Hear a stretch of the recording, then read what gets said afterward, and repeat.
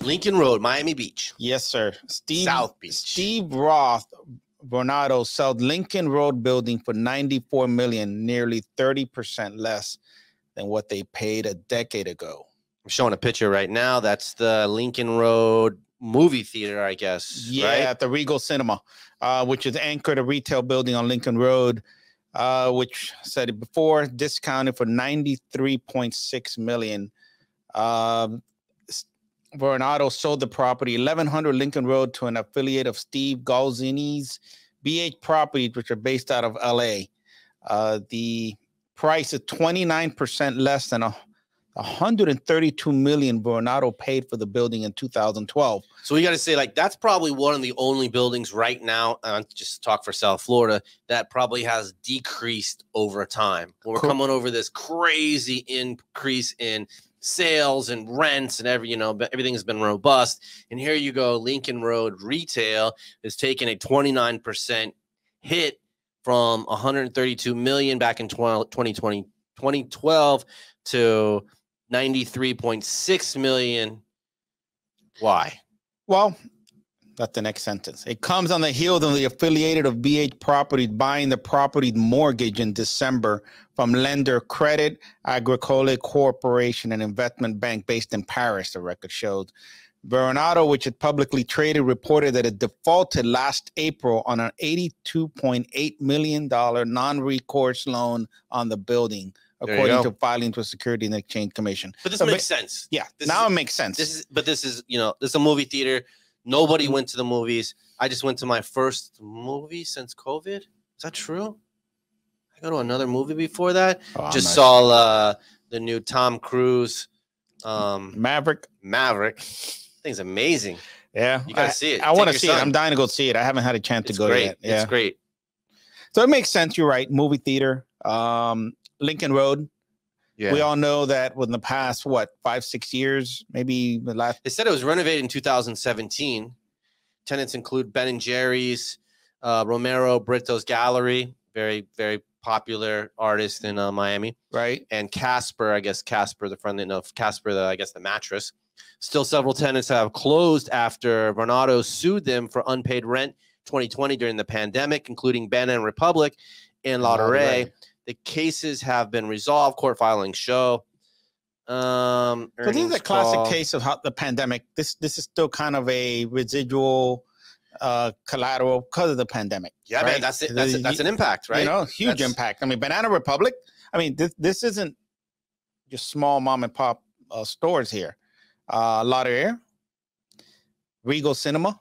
I mean, it's huge. It says right here, South Florida retail market has been rebounding following the pandemic-induced slump, with Miami-Dade County's first quarter vacancy rate hitting 3.7%. That's great. That's very strong. Down from 4.5% during the same period last year, according to Collier's report. There you go. Asking rents average $40 per square foot, not Lincoln Road, and up to 11.4% from 36. They're talking about fully across South Florida. Lincoln Road, probably around there, is getting anywhere from $75 to $125 a square foot for retail. I mean, that's prime. They just built something across Alton Road right there. And then I just appraised the new, maybe I shouldn't be talking about it, but the proposed development from Shovu. Down there. And then we've had conversations with various lenders who've reached out to us to pick our brains about what's going on Lincoln Road.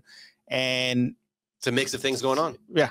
And it's interesting because if you look at, this is a good spot in Lincoln Road. This is the heart of Lincoln spot. It's amazing. And to hear that it's the anchor, they say. Yeah, exactly. But you would think that by now, with the movie theater starting to come back, the question I would ask on this, what's the condition of the movie theater? Because nowadays it's always been good. It's always been I've never been to that movie theater. Here's the thing. If you go to new movie theaters now, like I haven't been to the one in Brickell, but I went in the one downtown, which is right by Whole Foods over there. It was amazing.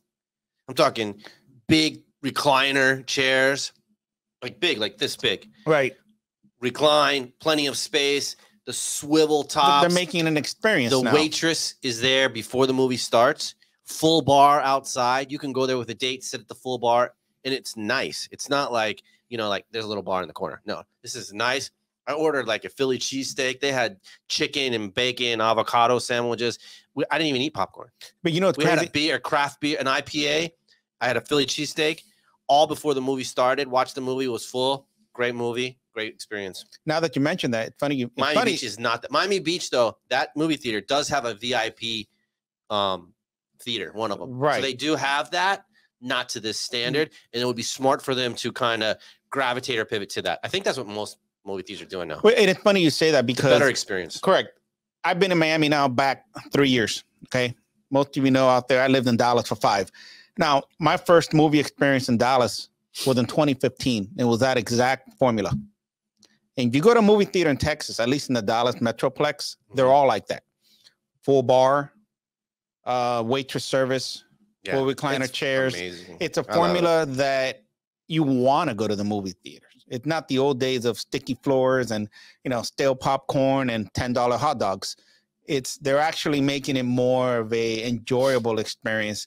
It's like they're incorporating a night out in one spot. Before, rather than go to a restaurant and then go to the movies, they want you to do both in one location. But it's interesting because now with this transaction, I'm curious to see what they're going to do with the movie theater space, because the rest of the retail space, we know that eventually that's going to be recapitalized. Somebody's going to come in. They're going to take that. I'm not concerned about that. I'm curious to see what's going to happen with this movie theater space. It's still going to be a movie theater. Yeah. They're not saying that it's not going to be a movie theater. Well, I didn't read that. I didn't read that either. I'm just saying. They just sold for a loss. This is just, you know what I mean? this is just my opinion. I'm sitting there going, they're probably going to come in. If their proposed development across the street, you know, with those rents, their proposed Class A development across the street at $100 is triple net for office, with $75 retail on the bottom floor, for sure.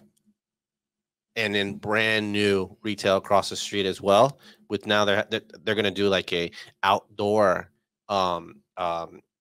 cinema outdoor, like what is it called, like a drive-up, but they're gonna have something like the new concept where you go to the rooftop like that, and you know in the nighttime set, you know, lay out the blanket, get the waiter services. So there's a lot of synergy right there. So I just think they're gonna need to revamp it, rethink it on you know, they need to renovate it like a multifamily house. I mean, that's it. But look, I lived on the beach when that movie theater didn't exist. That's been the only movie theater on the beach. And we had to go to Coconut Grove to go see movies. So and that was in the 90s that they put that in there. So yeah, it's time to, you know, revamp, pivot, get back up to, you know, modern stuff, what's going on, and compete with, you know, but they can do it. Yeah, no doubt.